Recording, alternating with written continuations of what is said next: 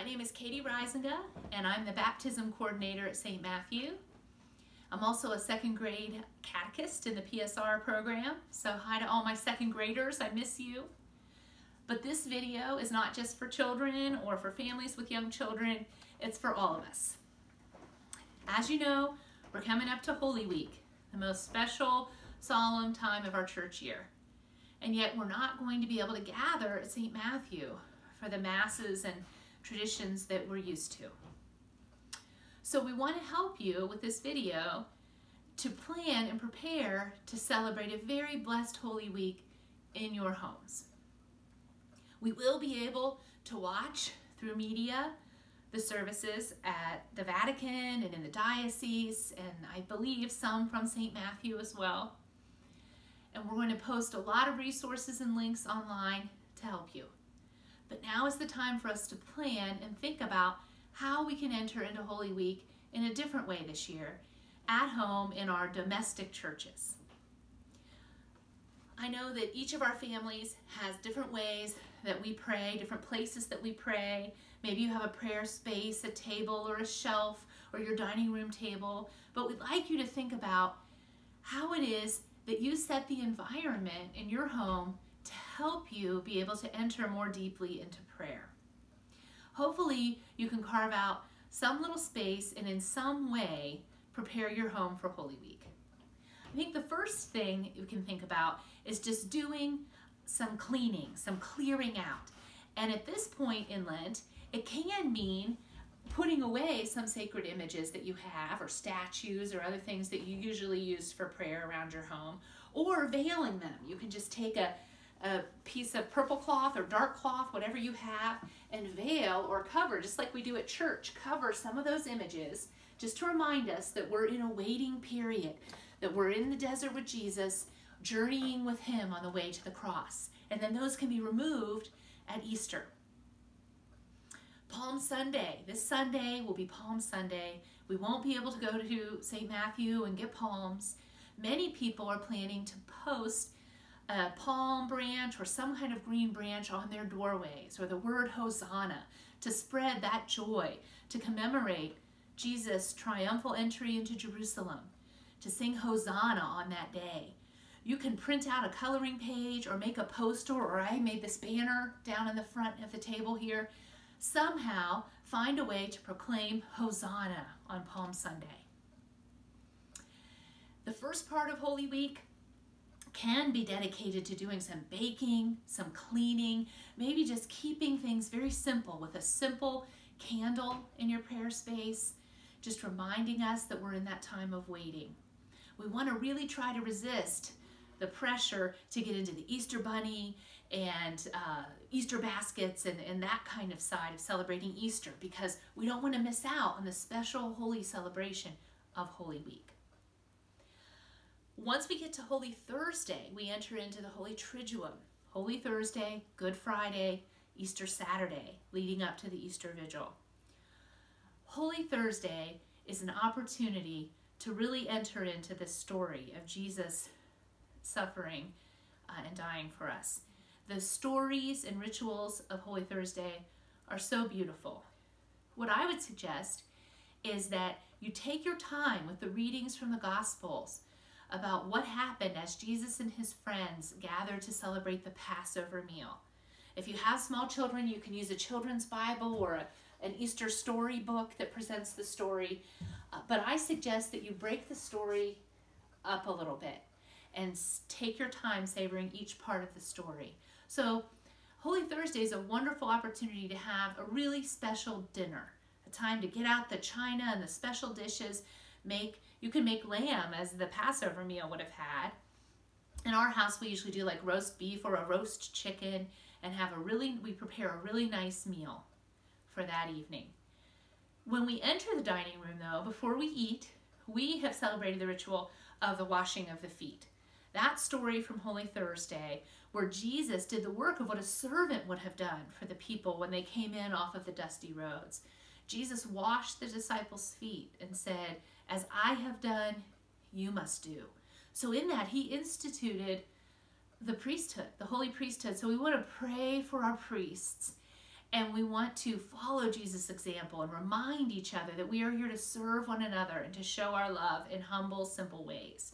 So we go around and we take turns washing each other's feet. Or you can wash, we've certainly washed our hands a lot. And after the washing of the feet, we'll make sure we wash our hands really, really well before we sit down to dinner. So read that part of the story and enter into that. And then move on to dinner. And during dinner, you can talk about what exactly the disciples were doing, what the Passover meal was. Don't be afraid. If your children ask questions, if you don't know about it, look it up. Google, learn about what a special meal this was and about how significant it was that Jesus took the bread and broke it and said, do this, when you eat this, remember me. And he took the wine and said, when you drink this, remember me. That was the institution of the Holy Eucharist. And right now we are longing to receive communion. And so we can offer that longing to Jesus as a prayer and tell him how much we're looking forward to receiving him in the Eucharist again soon. So definitely have wonderful bread, bake some bread. You can bake unleavened bread, have wine or sparkling juice, a special drink, and talk about that together and enter into that together. After the meal, Jesus and his friends went to the Garden of Gethsemane, and Jesus asked his friends to stay with him and to watch and pray with him.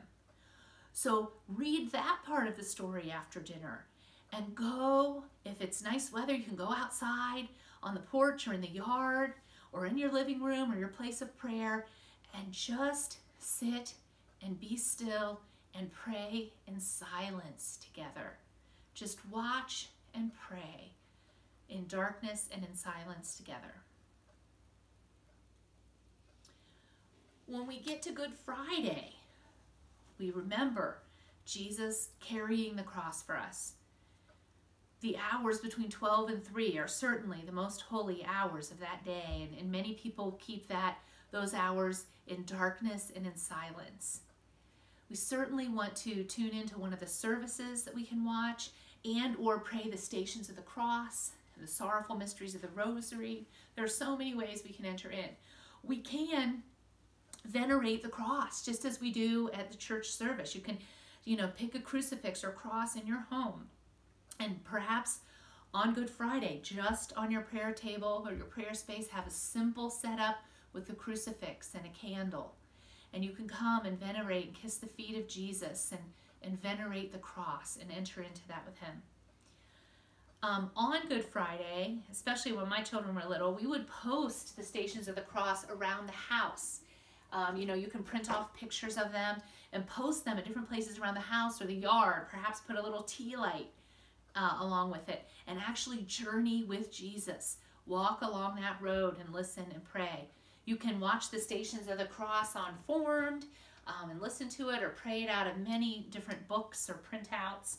For children, oftentimes, you can help them find items. They can draw the stations or find items. There are kits available. You can make your own where every time we pray that Jesus falls, you can have them hold a Band-Aid, give him a Band-Aid. The nails when he's nailed to the cross, or a small cross they can hold on to. Just different ways that we can enter in to that story more deeply together. And then finally, on Holy Saturday, we may find ourselves busy with baking and cleaning. Again, we have to try to resist that urge to welcome the Easter Bunny and all of those things too early. It's still a day of waiting. It's a day of pondering and wondering, what would the world be like with Jesus in the tomb? And I think this year we can relate to that maybe a little bit better than other years.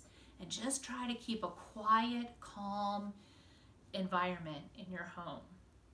Next week we're going to post another Facebook Live video about how to make a Paschal candle for your home. The great Easter candle that's lit at sundown, when darkness falls on Holy Saturday night. We can make one for our homes for praying in our domestic church. So we'll have another video about what all the symbols on the candle mean, but you may want to practice or try to prepare finding some materials for decorating a candle, or even if you made a paper one, but decorating some kind of candle in your home. We'll have that video posted next week. So choose, think about how you can set a holy environment in your home. It won't be perfect. None of us have a perfect prayer life and perfect environment in our home. But what little things can you do and can you plan to make the celebration extra holy? And I would think about meals. Many people have hot cross buns on Good Friday, special meal on Holy Thursday. There are also some things posted where, especially with kids, you can have symbolic foods on these days that help them enter into the story. Make sure you're reading the Word, reading that story, following Jesus along. There are crafts also to keep kids busy and learning about Holy Week. If your kids are really young, you can do something simple where there's just one symbol for each day, for each of the significant events in Holy Week. So we will post all these things on our website. Thank you for watching. Please count on the prayers and support of all the parish staff at St. Matthew. We're working hard to try to help you have the resources you need to keep on this sacred and holy journey. Feel free to reach out to us if we can pray in a special way or help you in any way. We hope you have a very blessed Holy Week.